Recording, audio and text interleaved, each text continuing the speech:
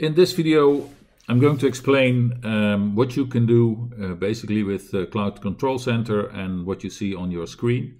So after login, you enter this dashboard, and in this dashboard you see exactly what service unit you have, what tenants you have, and what customers you have, and the status of it.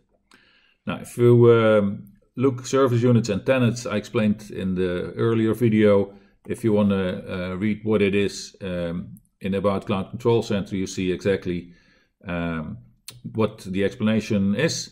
And here we can see that we have a service unit, we don't have a tenant yet, and we already have a customer. So that's important.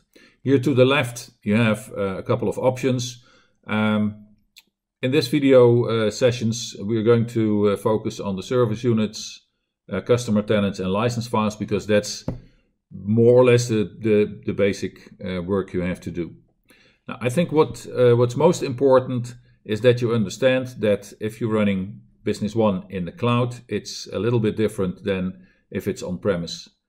So in the on-premise environment, you're able as a consultant to manage everything through Business One. If you have the cloud environment, a lot of those functions are in Cloud Control Center, where you can manage that and have the overview of everything. So I think that's a very important thing. So basically, Cloud Control Center for SAP Business One in the cloud.